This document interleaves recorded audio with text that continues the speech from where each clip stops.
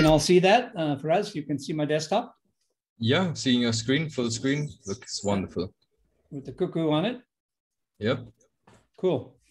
So the topic of this webinar is what can we learn from the Diederik Cuckoo, Concepts in Evolutionary Biology.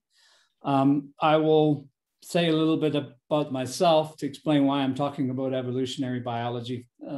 So for 20 years, I was a professor specializing in marine biology. Later on, I got involved in university management and had a technology focus of developing e-learning and things like that in universities. And after that, I've now spent 9 years in startups in payment technology and fintech. Been involved with, I think, four startups, and I'm involved still with one right now. And Jan, we are actually a company registered in the Netherlands, so we're not that far away, even though I'm in South Africa. When I was doing biology, my areas of specialty were systematics, that is like taxonomy and figuring out what's a new species and what's not, and that kind of thing.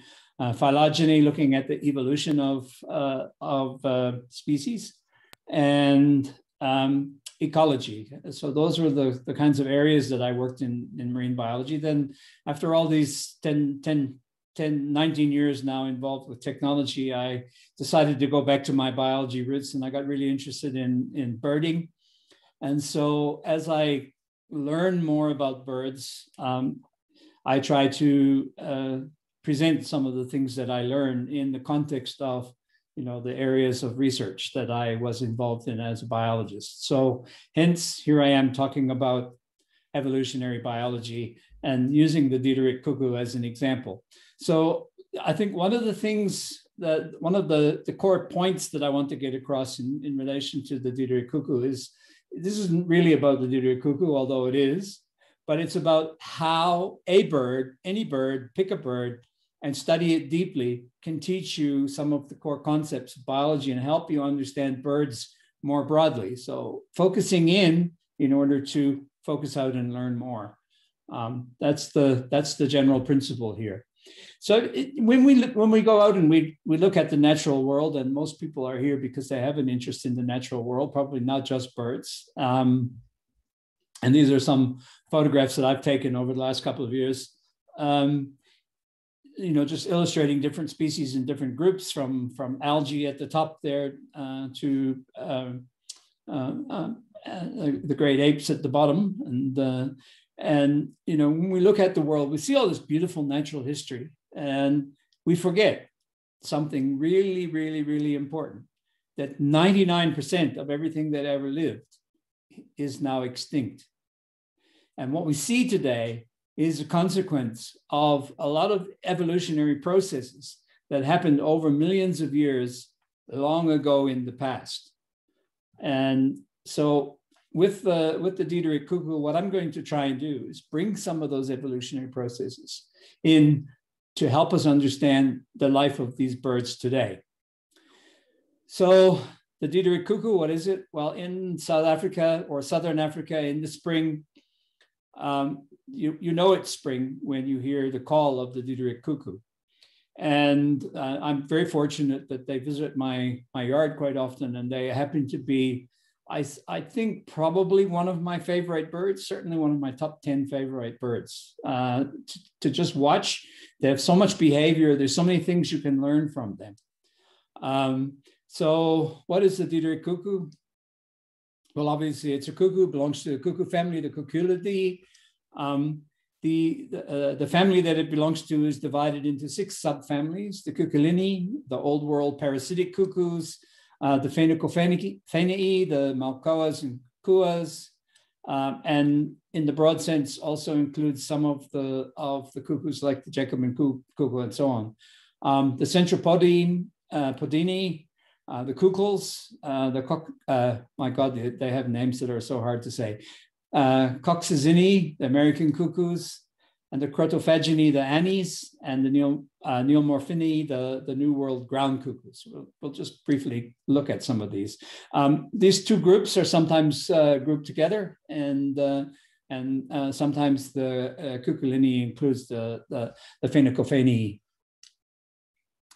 So what are these 6 subfamilies? Well, the Cuculinae is the old world parasitic cuckoos. These are the ones that are the typical familiar cuckoos, at least outside of the Americas. Like the red-chested cuckoo, another one that is a icon of spring and summer in Southern Africa. It has this call that is in Afrikaans said to be Piet my vrouw, which is Peter my wife, which, you know, go figure. But, you know, this group includes also the common cuckoo, the African cuckoo, the Madagascar cuckoo that we've had visiting us this past summer for several months. And the Phaenicophaenae includes the Malkoas and Kuas. And for those of us in Southern Africa, we have the green Malkoa, which I had to borrow a picture of somebody else from, because I've never managed to get a picture of it, although I've seen it a few times. It's normally way up in the tops of trees in very dense forest and very difficult to photograph. Then there's the Centropodini, the cuckoos, of which we have several species in Southern Africa, like the Burchell's cuckoo here. Then there's the Coccyzini, the American cuckoos, the Crotophagini, the Annies, typically dark, very dark birds found in the neotropics. And then the Neomorphini, the New World ground cuckoos, like the Roadrunner from Bugs Bunny. So the Diederik cuckoo is an obligate brood parasite. We're going to say a bit more about brood parasites in a minute, but what it means is that it lays its eggs in the nest of other birds. It doesn't make a nest of its own and raise its own chicks. So interestingly, within this family, the Cuculinae, there are some species that are obligate brood parasites and some that raise their own. And the ones that raise their own are actually more in number than the ones that are obligate brood parasites, but still there are 59 species that are obligate brood parasites. So the Diederik cuckoo is just one of these. Now, if you look at the phylogeny of this group, and don't worry about reading the words on there, you don't need to do that. That's just to present a picture here that, you know, if you can see the green diamond there, in the Cuculinae sensu stricto, in the strict sense, the old world parasitic cuckoos, there are 52 species in 11 genera that are obligate brood parasites, including, of course, our Diederik cuckoo. In the Phaenicophaenae, there are 4 species in the genus Climater, which includes cuckoos like the Jacobin cuckoo and so on, that are obligate brood parasites. But the other genera typically are not obligate brood parasites. And then in the Neomorphini, the New World ground cuckoos, there are 3 species that are obligate brood parasites. And if you look at the cladogram that is shown on the top right there, you can see from the cladograms that those different colored diamonds are in different branches of the tree. And what that tells us is that this brood parasitism has arisen 3 times within the family Cuculidae. So there are 3 different groups of cuckoos that have obligate brood parasitism, and this has arisen independently 3 different times. So the Diederik cuckoo is in the genus Chrysococcyx, in the Cuculinae, the old world parasitic cuckoos. So yeah, so it belongs to the old world parasitic cuckoos, the subfamily Cuculinae, and it belongs to the genus Chrysococcyx. Chryso means golden, and coccyx means, it's an old, I think, Greek word meaning cuckoo. So it comes from this golden color that you often see on the bird when the bird is in the right light. There are 13 species in the genus Chrysococcyx. 6 of them are Afro-Asian, and 7 of them are Australo-Papuan. So we will come back to this in a sec. Of the Afro-Asian species, we also have the Claus's cuckoo, which we also get around here in the summer. Very beautiful bird, very green in color. The sort of bronzy bit tends to be more coppery in color, and it has a very distinct posture. And of course, the African emerald cuckoo is also a Chrysococcyx. Another one that I've seen but never managed to get a photograph of, so I borrowed someone else's.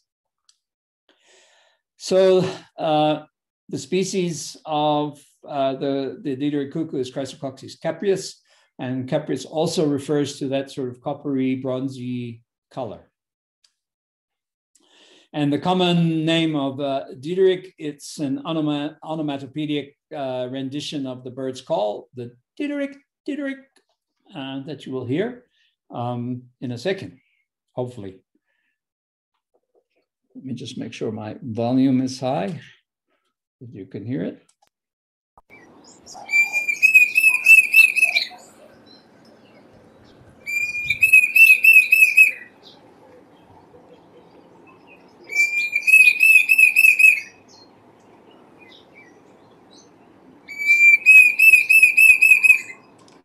So hopefully you heard that, and at the end of it, you heard the Diederik, the sound that gives the bird its name. And that call, that sound, is synonymous with spring in Southern Africa. By October, these birds have arrived and they're calling all over the place. So now, given what we know about the Diederik cuckoo up to now, what kinds of questions can we ask based on what we know? So maybe we can ask, when did this family arrive? When did the Cuculidae arise? When did their adaptive radiation into all these different species of cuckoos happen? When did Chrysococcyx split off from the other members of the Cuculidae and undergo speciation? So that is probably one of the first things that I ask about a bird when I want to get to know it better. So I might pick a species of lark. If I'm interested in larks, I might pick a pipit. I might go and look at pittas, and there are different birds that you can just say, okay, what can this bird teach me about the evolution of this group of birds? So that's what we're going to do first.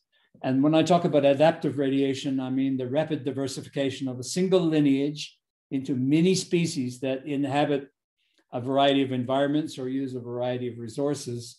And they're different because different traits are required to exploit those resources or habitats. So in other words, you have a single species that kind of spreads out and divides and becomes more species. And that is known as adaptive radiation. So when did the Cuculidae arise? There is a very, very limited fossil record of cuckoos.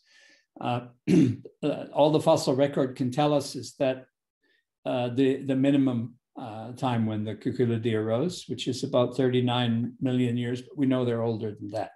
And we know that they're older than that because recent genetic work suggests that they split from other birds around 55 million years ago. So now knowing that and getting to the point of understanding it can also teach us a lot about the rest of the birds, because if you look back at the Cretaceous Tertiary extinction event, the so-called K2T extinction, this is marked by the hitting of the Earth by the Chicxulub asteroid, which landed in the Gulf of Mexico, probably not far from where Faraz is.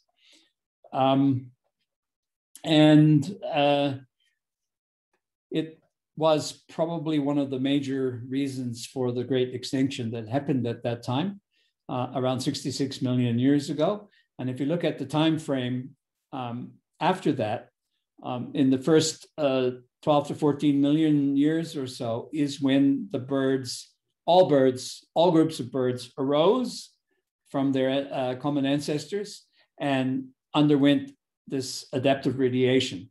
So the origin of the Cuculidae, which is shown here, is within that same time frame when all of the major groups of birds arose, with some small exceptions and notable exceptions, like this group here that includes the flamingos and the parasitic that you get in Madagascar. So the cuckoos arose as a group within this time frame of the first 12 to 14 million years after the Great Extinction event happened. And that was the time when all the birds were undergoing this adaptive radiation. And as I said, if we look at I'm using my laser like you could see it. I need to use my mouse, sorry. So if you look here at 60 million years ago, and you look down here, you'll see that the Cuculinae is divided into these two groups, the Cuculinae sensu stricto and the Phaenicophaeni. And these two groups split off from one another around about 40 million years ago. And you can see that now, you can see why we say that this obligate brood parasitism has arisen twice, because here it is in this group and here it is in this group, but they'd already separated at the point at which this obligate brood parasitism arose. So it arose independently in these two lineages. And then it also arose in this Neomorphini lineage over here, which probably dates back, it's difficult to say because the scale here is not linear, but this is probably in the 30 to 35 million year, in the 25 to 35 million year range. So 3 times this arose. Let's look at it on an actual time scale now, because one of the things that we can learn from birds as well is a little bit about the history of life on Earth. So the Neornithes have been around since before the extinction event, but they diversified after the extinction event. So if we look at when the Cuculidae arose, it was in the early Eocene, around about 55 million years ago. If we look at the history of brood parasitism and we look back through that phylogenetic tree, the cladogram that I just showed you, we can put brood parasitism somewhere in this period here, probably within 25, somewhere between 20 and 35 million years ago, probably during the Oligocene and again during the Miocene for some of the groups that are relatively new to obligate brood parasitism. And the genus Chrysococcyx probably fits in at around somewhere between 15 and 20 million years ago, with the Chrysococcyx Caprinus and Klaus separating sometime fairly recently within the last 2 or 3 or 4 million years. So that gives us a kind of a sense of the evolutionary history of these birds, of these cuckoos, and of the species that we are particularly interested in. So that's one way, and those are one sort of category of questions that we can ask about the cuckoos, about the Diederik Cuckoo and where it fits into the evolutionary history of the Cuculidae. And then when did Chrysococcyx itself arise and undergo speciation? So by speciation, I mean the evolutionary process by which biological populations evolve to become distinct, reproductively isolated species. And they don't necessarily, even though they may be reproductively isolated, don't necessarily have to have visible differences in order to be different species. We need to keep that in mind. So there's 2 kinds of speciation. There's allopatric speciation, where populations become geographically isolated from each other, to an extent that prevents or interferes with gene flow. And if anybody's been looking at the classification of pipits in the last few years, for example, you'll see that there was a species that was called a long-billed pipit that occurred from South Africa all the way up to East Africa. But we now know that the East African population is actually reproductively isolated from the Southern African population. We now have two species of pipit, the Eastern long-billed pipit and Nicholson's pipit. So that's an example of allopatric speciation.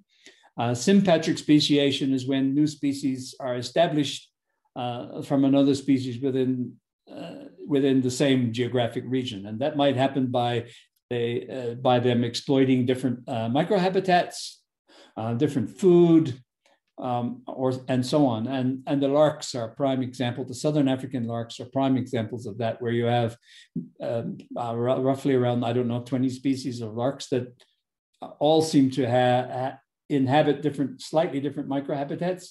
And although their prey is almost always insects with some seeds, it's the microhabitats that seems to have given them that seems to have helped them separate into different species. So what about the Diederik Cuckoo? So you can see from this that it's the genus Chrysococcyx is split into three groups: the Asian and the African, which basically form one clade. And the Asian and the African species separated at some point.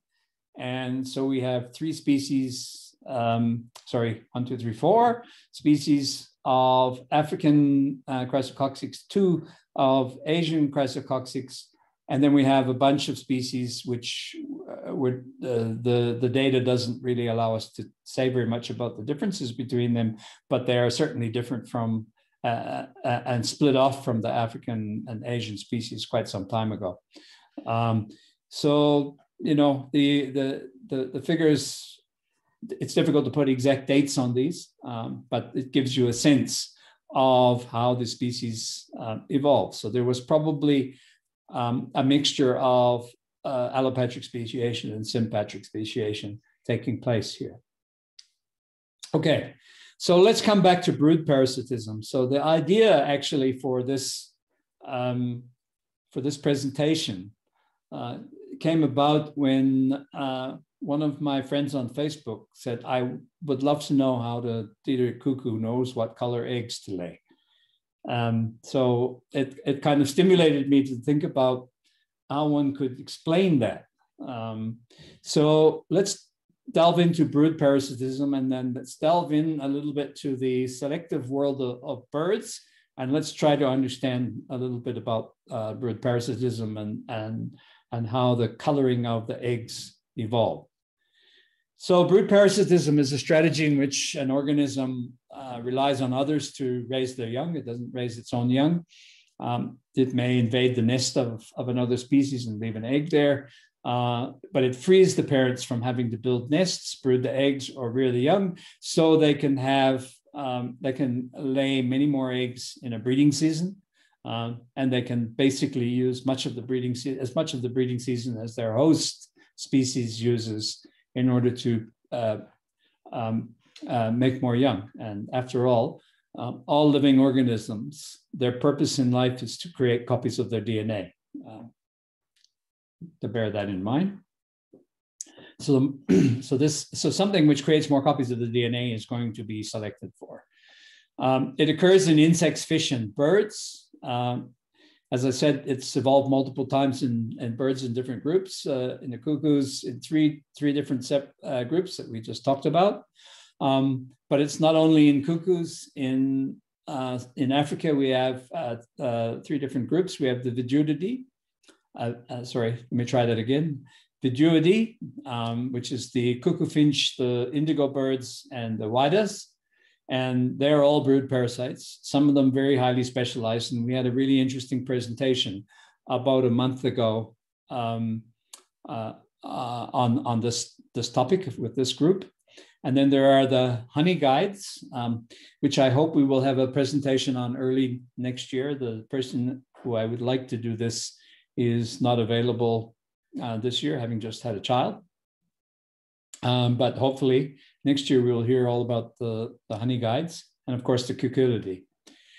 So let's look at the selective world of birds and try to understand in the Diederik Cuckoo what goes on in terms of this life cycle that is focused on laying its eggs and letting some other bird raise its young. So we need to think about some basic principles of evolutionary biology. One of them obviously being natural selection. I think everybody's heard of natural selection. So let me say a little bit about what it is. It's basically the differential survival and reproduction of individuals due to differences in, and this is critically important, genetically determined features. In other words, the phenotype. If the individuals can differ in their genes, but if those genes don't create some differences that the environment can act on, they can't really be selected for or against. So it's differential survival of the genotype because of differential survival of the phenotype. So it's based on the fact that genetically determined variation exists in populations. Some variations produce phenotypes that are better for survival, or that enable the organism containing that particular genotype to be with that particular phenotype to be able to reproduce more. And the genes that cause those variations increase in the population as a result of them offering better chances of survival or higher rates of reproduction. So these changes are the basis of evolution by natural selection, and over many millions of years produce all that diversity that we saw on the third slide that I showed. So what is the selective world of birds? So we talk about selection pressure as if it's an analogous concept. It's an analogy.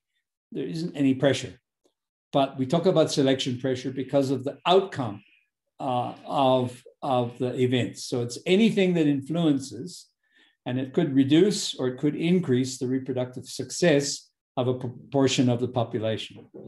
So if something reduces reproductive success, it will be a negative selection pressure. If something increases reproductive success, it will be a positive selection pressure. So if it's a positive selection pressure, we talk about something being selected for.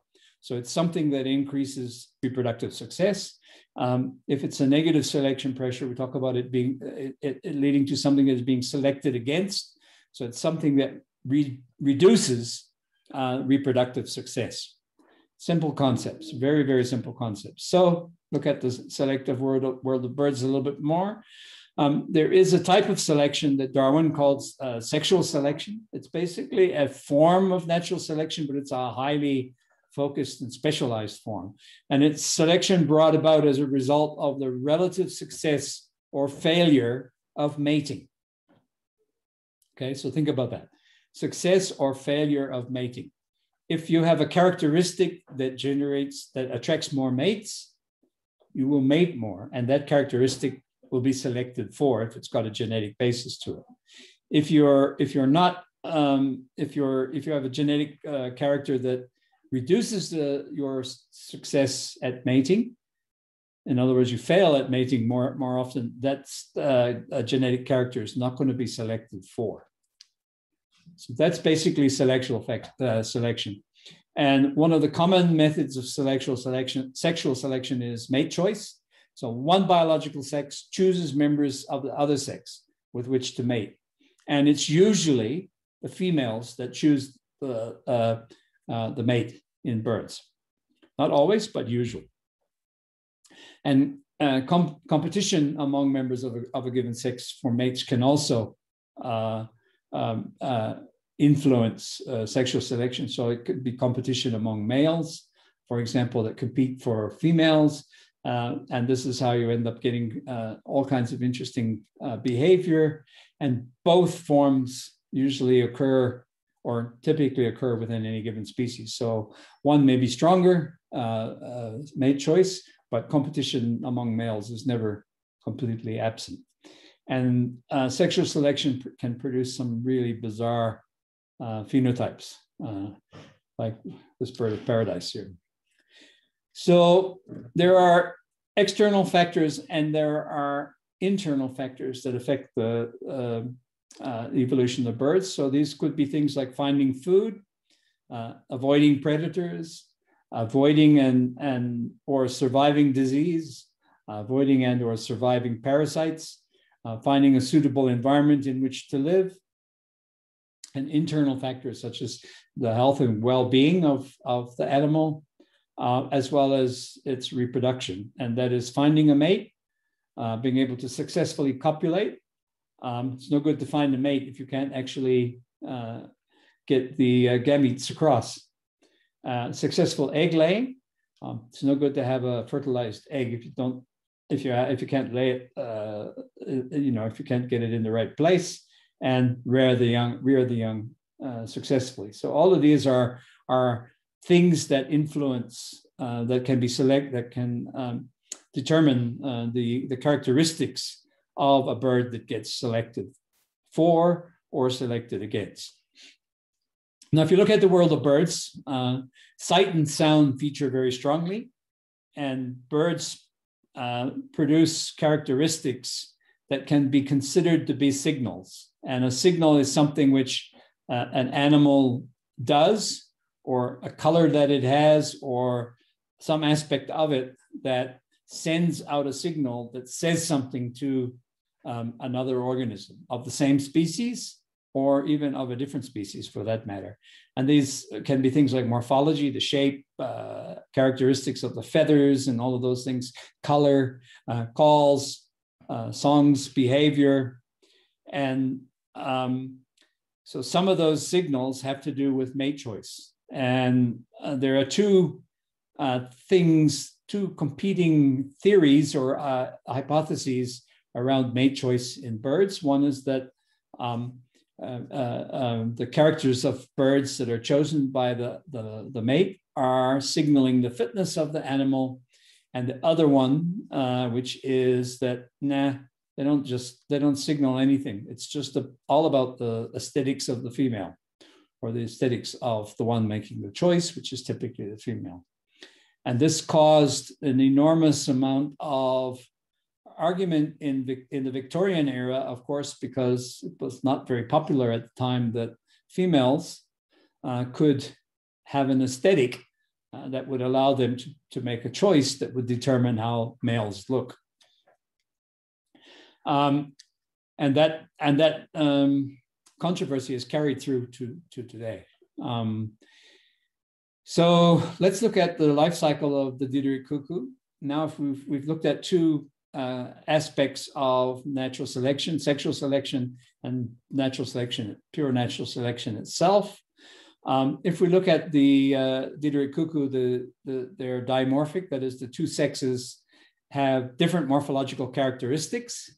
And if you look at the evolution of those characteristics, you can see that natural selection and sexual selection have played kind of competing roles, or not necessarily competing roles, but different roles between the two sexes.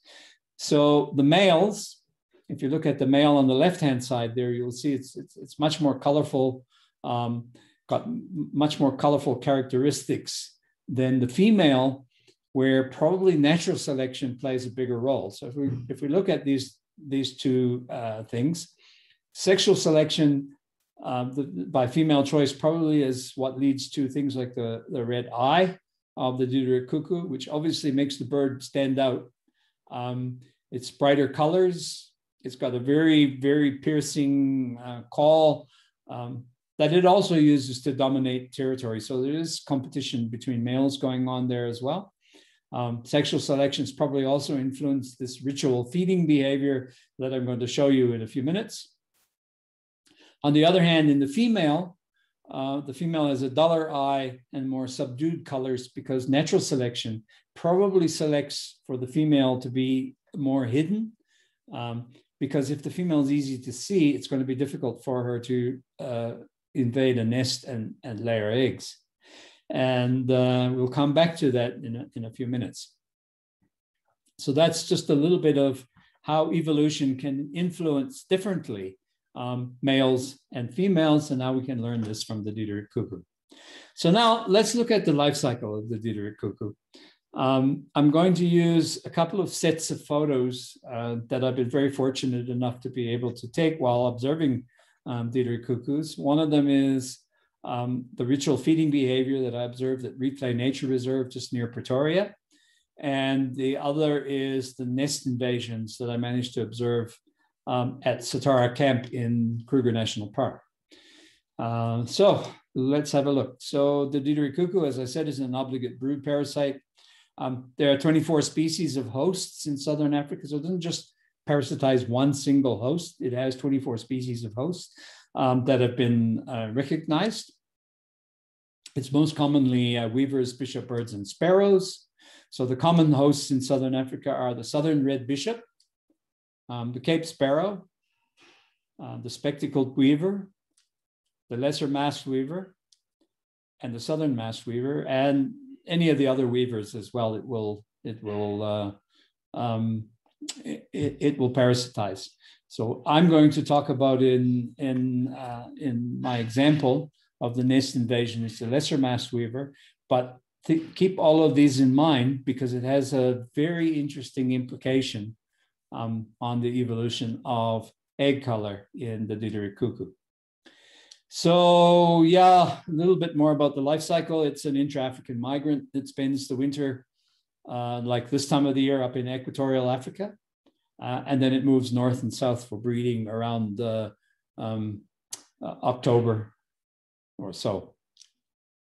So it arrives in Southern Africa in October. I always listen for the arrival of the Diederik Cuckoo. It's usually after the 15th, around the 20th or so of October, at least where I live. And then once they arrive, they don't move around very much. They stay pretty much in the same area. As I've said before, their calls are iconic and they herald the onset of spring or summer. We don't have much of a spring in this part of the world. It just kind of goes from winter to summer. By late April, they've left again and gone back up to equatorial Africa. The female typically establishes the territory at a colony of suitable hosts. So in my example, it's a colony of lesser masked weavers. And once the female establishes the territory, the males come around and try to get her attention and get her to mate with them. So starting with the examples from Replay Nature Reserve, the males typically call from a perch, or they fly around the territory where the female is and they call in the air. It's difficult to say which one occurs more often, but my observations suggest that it more often calls from a perch, but it's definitely the case that it flies around calling as well.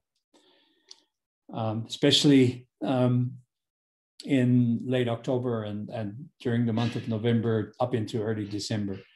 The males will do a wing display where it raises its wings or flashes its wings open like that, especially if a competing male is heard or sighted, or if it knows that there's a female nearby and it's trying to get her attention. It kind of goes, hey, here I am.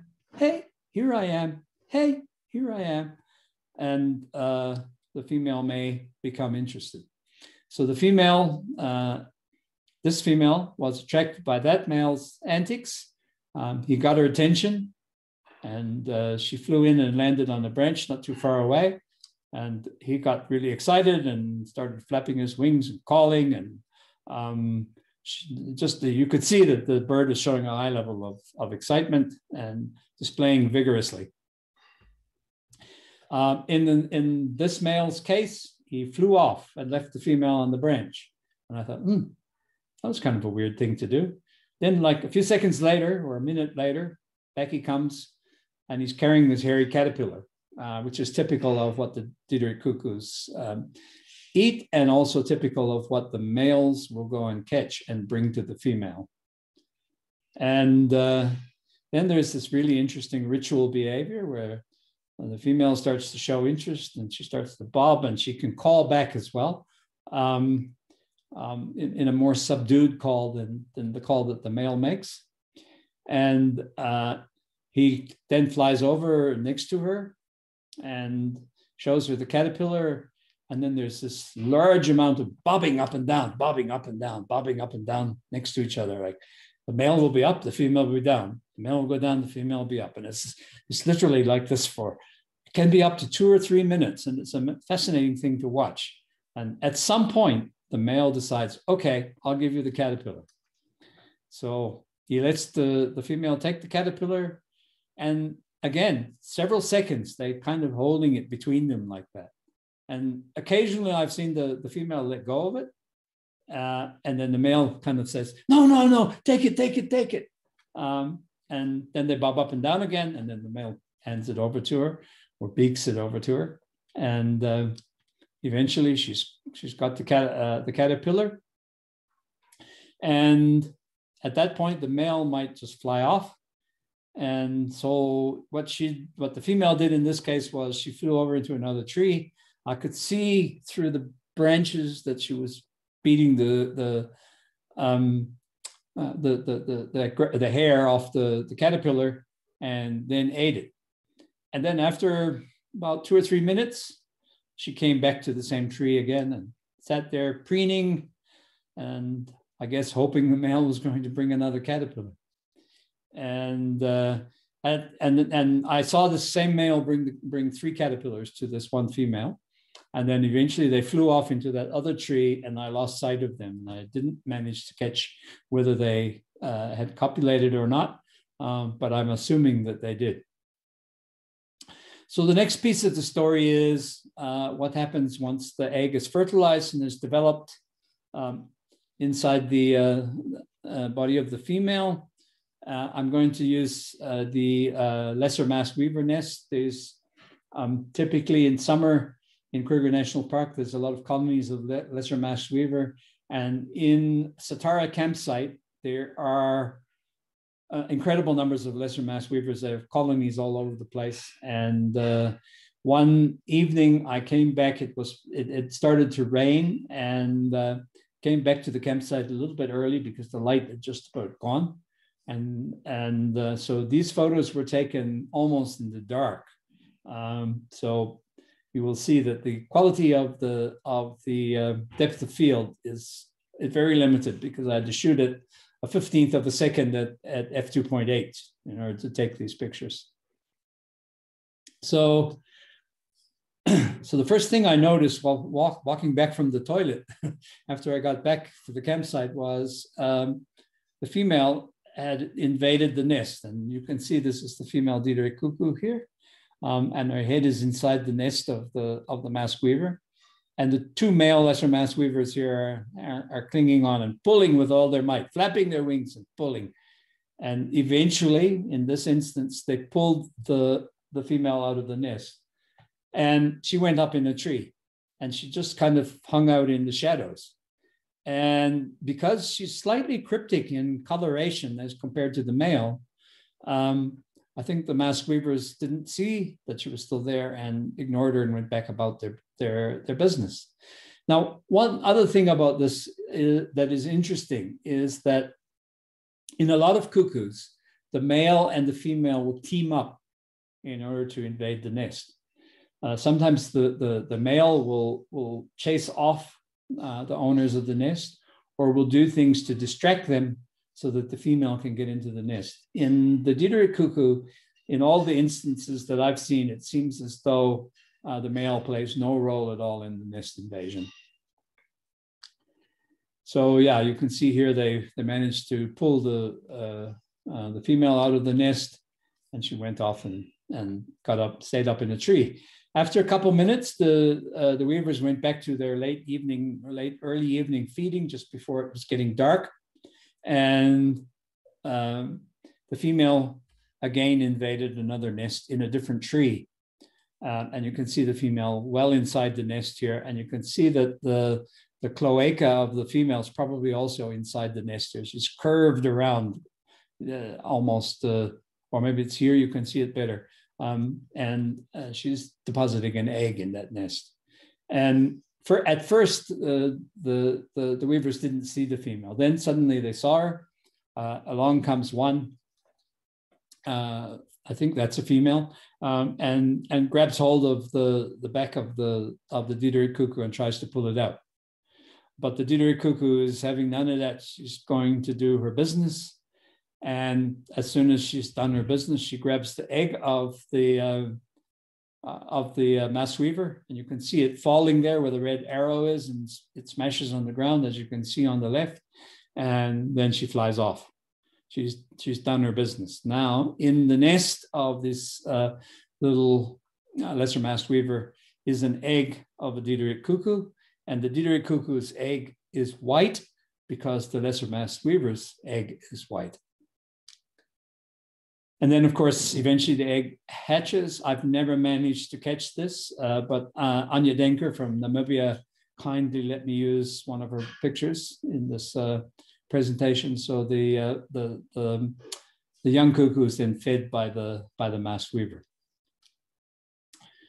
So how does the Diederik Cuckoo know what color egg to lay? How does it know how to match its egg color to that of its host? It doesn't. And that's why I told you about natural selection. So we're going to come back to natural selection. So imagine I've got two birds here, the greater origami cuckoo and the green-egged Hamburg. And imagine that the greater origami cuckoo has a single egg to lay and the green-egged Hamburg has a clutch of 4. So the cuckoo invades the nest of the green-egged Hamburg and it lays one of its strangely red eggs, discarding one of the green eggs of the green-egged Hamburg. What happens to green-egged Hamburg says, well, that can't be my egg. They don't all do it, but enough of them do it that having a red egg and a green-egged nest is selected against by natural selection because of the egg being recognized by the host and discarded. So what happens? Very few of the red eggs hatch, but somewhere in the population of greater origami cuckoos is one that has the genes for laying an egg that is slightly green instead of red. And so that bird lays its egg in the nest of the green-egged Hamburg, and it's not recognized as often as the red egg was. And so more of the greenish eggs survive, and then eventually have more green eggs in the population. And there arises a mutation that leads to one of the eggs being greener. And so that egg then is more like the egg of the green-egged Hamburg. And so when those eggs hatch, the frequency of hatches approaches 100%. And so eventually the red eggs disappear from the population and the green eggs match the color of the eggs of the host. Okay, so now let's come back to the Diederik Cuckoo. It's not quite that simple, but the principle that I've just illustrated is still how it works. But with the Diederik Cuckoo, it seems to know what color egg to lay for different hosts. So how does it do that? How do I know, oh, I'm going to go lay, I've got to make an egg. I need to color that egg for this bird that I'm going to go and lay the egg, whose nest I'm going to go and lay the egg in. How did it know that? Well, it doesn't actually, but it does manage to match the egg color. So if you look at the Diederik Cuckoo eggs that are laid in the nest of the spectacled weaver, they're very similar in color to the eggs of the spectacled weaver. If you look at the southern red bishop, which is bluish colored eggs, the Diederik Cuckoo lays blue eggs. If you look at the Cape Sparrow, it's got these very brown and blotchy colored eggs. And guess what? The Diederik Cuckoo that lay in their nest lay brown, splotchy eggs. And with the lesser masked weaver, the egg's white, and the Diederik Cuckoo lays white eggs. How is this possible? Well, so it's not quite that simple. We need to keep that natural selection example in mind, but we need to look at something else. We need to look at how sex is determined in birds. How do birds determine whether they're going to be male or female? Well, in humans, we all know, we have the XY chromosome system, which determine where our sex is determined. And we share this XY chromosome system with many other mammals and even other organisms. So females have two of the same kind of chromosome, the XX chromosome. So females are the homogametic sex, and males have two different kinds of chromosome, the XY chromosome. So males are the heterogametic sex. Now, what happens in birds? Well, birds use different chromosomes for sex determination. So we call it the ZW instead of the XY sex determination system, just because it's a different chromosome pair. So the males, instead of the females being homogametic, the males are homogametic. So they have two of the same kind of chromosome, the ZZ chromosome. The pair is both, the chromosome pair both Zs. And the females are the heterogametic sex, and they have two different chromosomes, the Z and the W chromosome. These are obviously, they don't have Zs and Ws written on the chromosomes. These are just terms that we use to identify different chromosomes and different approaches to sex determination. So in the male Diederik Cuckoo, you're going to have two Z chromosomes, and in the female, you're going to have the Z and the W. And the W chromosome is typically smaller than the Z chromosome, but it does still carry quite a lot of genes. And a lot of genetic information that relates to femaleness is carried on that W chromosome. So what this means is that essentially any genes that are on the W chromosome can evolve independently in the female from the male, because the males doesn't have the W chromosome and doesn't contribute, the sperm doesn't contribute anything to the W chromosome.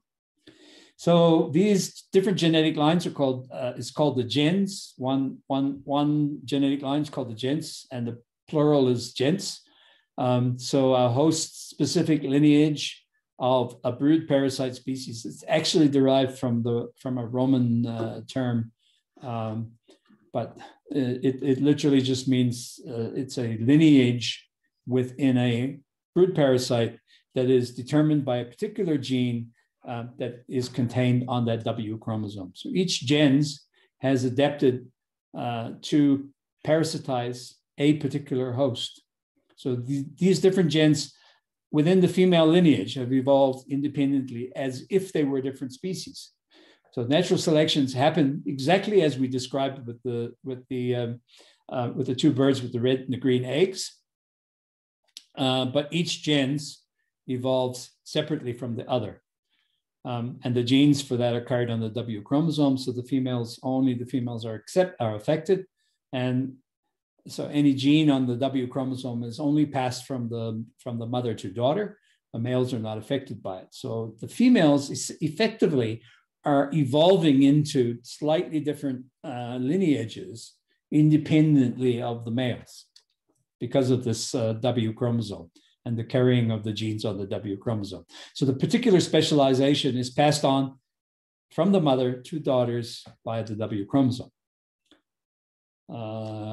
So if we look at the spectacled weaver, you will see that there is a gens of female Diederik Cuckoo that has the genetic makeup to lay eggs that match the spectacled weaver, and the behavior that says, I'm going to find a spectacled weaver nest to lay my eggs in. And this is controlled by a gene located on the W chromosome. The females that lay their eggs in the southern red bishop nest are going to be a southern red bishop gens. They have the genes that say, I'm going to look for a southern red bishop nest to lay my eggs in, and my eggs are going to be blue. Then there is the lesser masked weaver with the white eggs and a lesser masked weaver gens. Same thing, Cape Sparrow with the brown blotchy eggs, and there is a Cape Sparrow weaver gens, and so on for all of the species that the Diederik Cuckoo parasitizes. So then why is it that they don't become separate species over time? And the answer is because the males mate with any of them. And so the males basically carry the genetic information for the rest of the genes of the species that is exchanged with males of all, with females of all the different gens. And by doing that, the integrity of the species is maintained. So the males basically breed across all the gens, and that helps to maintain the integrity of the species. So this is a little story about the Diederik Cuckoo and how you can use a bird to learn biology so that you can learn more about the birds and understand them better. So that when you're out in the field and you're studying the birds, you're looking at them, you're watching their behavior, you have an understanding of what's going on and where it came from. And you can do this exact same exercise with any species of bird. You can pick any species of bird. I can look out my window, maybe I see, I don't know, I see some bishop birds. I can do that with a bishop bird. Maybe if I look out my window and I see the Cape robin chat, I can look at the Cape robin chat and I can say, okay, let's learn as much about it as we can. Let's learn about where it came from, its evolutionary ancestry. What are these behaviors? Where do they come from? How does it behave in this way? What are the genetics behind it? And all of that can help you understand the birds and significantly improve the quality of your birding experience, which I think is what all birders want to do. I want to have a high quality birding experience. And so that's my little story of the Diederik Cuckoo. I think we can stop now and take some questions. Oh yeah, that was fantastic. I just want to say thank you first of all for that. That was blowing my mind there. And then the rain came and it came really hard, so I just missed the very last part of your presentation. But yeah, excellent. What I was wondering, I just gonna ask a question before anyone else floods you with questions.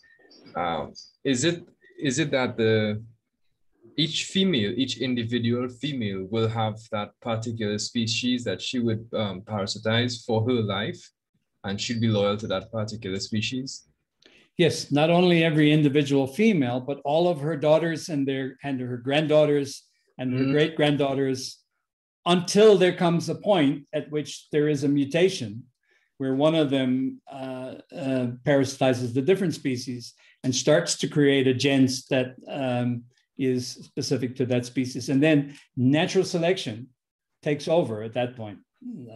And so a new lineage can evolve quite quickly, but not a new species. Now, if you look, if you go back to some of the Viduidae, sorry, I keep calling Viduidae. Many of them don't have this separation of a gens. They don't evolve that way. So what happens is you get natural selection creating different species very quickly. So if you look at the Viduidae, for example, a lot of the things like the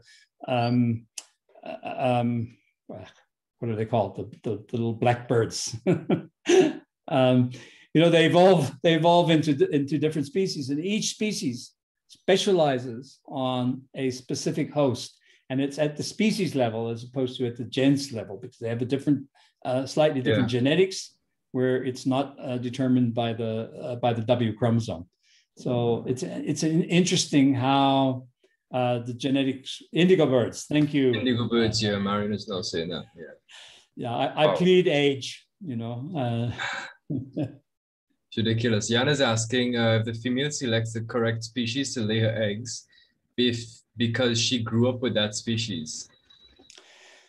So I think it's very difficult to say what the actual trigger is, but it's probably a combination of genetic and learned characteristics. So I would imagine that a bird that has grown up with a lesser masked weaver is more likely to parasitize a lesser masked weaver, but there's also a genetic basis to that behavior. It's not just purely a learned behavior. There may be a genetic basis to how the behavior is learned, for example. But it is selected. Of course. I saw someone had their hand raised. I think it's Shailish. But you can always put your question in the chat if it left you.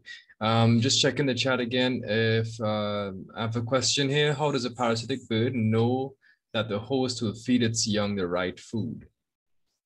So that's an interesting question, and I didn't cover that in the presentation because it's actually a whole presentation on its own, and there's not a lot of published literature on it. But there was a woman who did a master's, I think it was a master's, on Diederik Cuckoo's laying eggs in the nest of weavers. And I think it was village weaver, if I remember correctly. It doesn't matter which weaver it was, a weaver. And the bishop birds, which is their more common host. So probably close to half of all the Diederik cuckoos will be parasitizing bishop birds. So it's a very high percentage of, I don't know if it's half, but it's a very high percentage of the Diederik cuckoos parasitize bishop birds.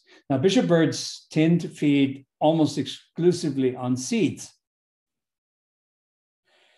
but the weavers take some insects.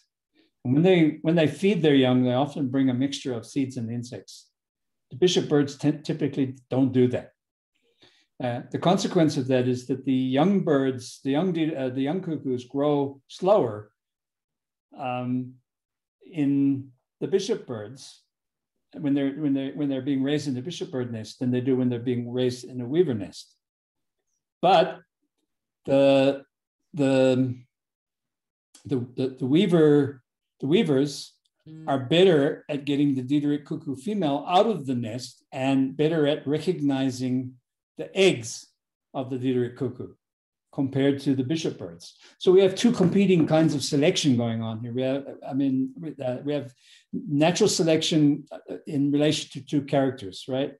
Obviously, it would be better from a feeding perspective if they all laid their eggs in the weaver nest.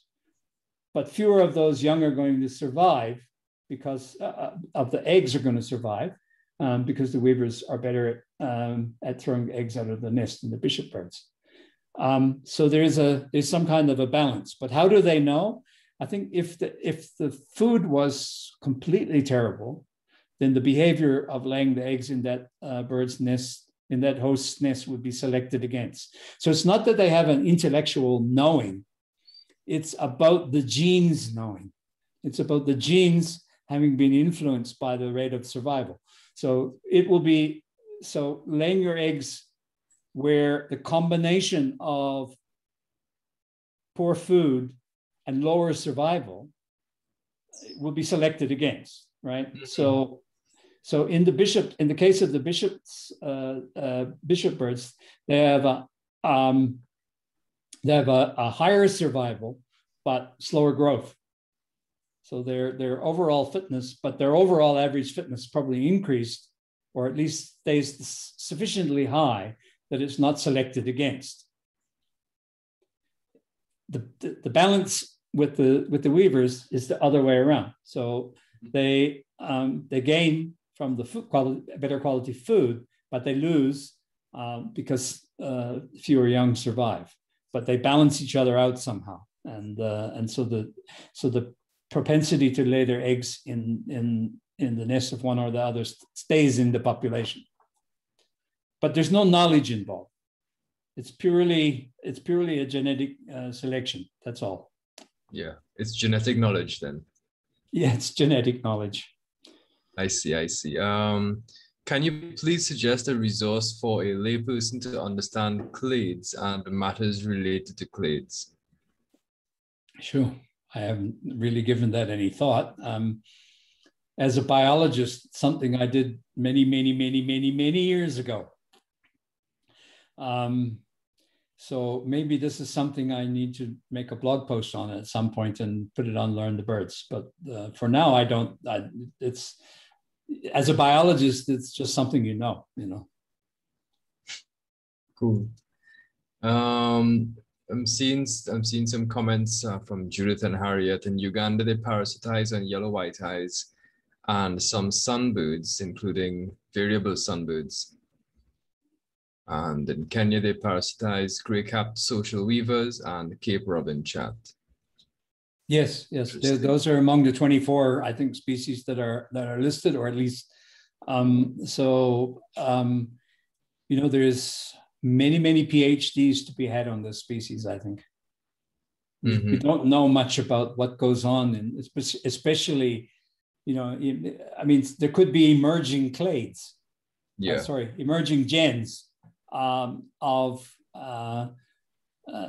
Diederik Cuckoo that are starting to get, you know, parasitize other species. It would be a really interesting thing to study, but it's not an easy thing to study either, that's for sure. I'm sure. Beside the egg color, does the host know that egg size different from the one of the cuckoo? So, yeah, so within the cuckoos more broadly, egg size does seem to make a difference, but it doesn't make a difference with every species, with every host species. So as I mentioned, some of the weavers are better at recognizing cuckoo eggs than the bishop birds. But the data on that, so, you know, it's such a difficult thing to study that the data is just not there, you know. Yeah. Well, one could speculate, but we just don't. I think, you know, there's just so much more data that we need on this stuff. Okay. Nicholas wants to know, what is the address of your blog? I would just say it's on learnthebirds.com. Yeah, on Learn the Birds, there is at the top of the page, I think. And at the bottom of the page, when you go to Learn the Birds, there's, I'm just trying to, actually the part of the Diederik Cuckoo story is there as a blog post as well. And yeah, if you scroll down to the bottom of the page, right down to the bottom of the page, the latest blog posts are there. We've kind of neglected the blog lately. We haven't put much there. Yeah, that's in relation to the question on clades. Yeah. Yeah. So if I do remember to get round to it, and Faraz will remind me, I'll try to put something up there. Yeah. I presume you're talking about cladograms as opposed to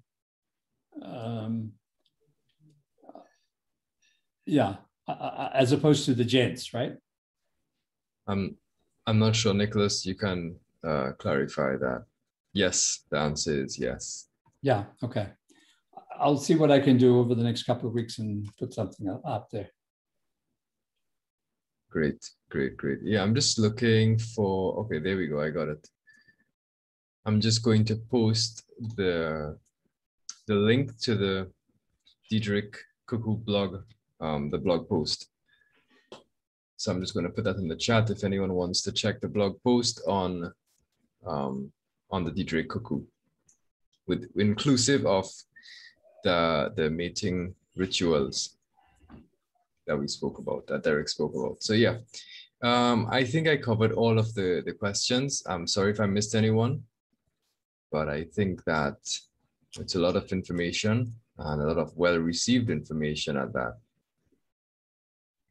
So yeah, I'd like to thank you, Derek, and thank everyone for coming. This was a fantastic presentation.